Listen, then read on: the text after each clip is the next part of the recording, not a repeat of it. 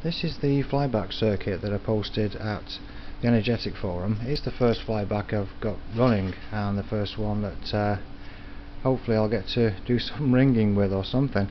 But yeah, see the Joule Ringer thread on Energetic forum, and this one is thanks to MrFlathunter, who's got a great video, well, set of videos and the diagram to follow. So here we have it connected to a 4-foot tube, and it does some strange things. This is a 3.7 volt lithium ion battery. First of all, the tube comes on. It only comes on partially at the moment.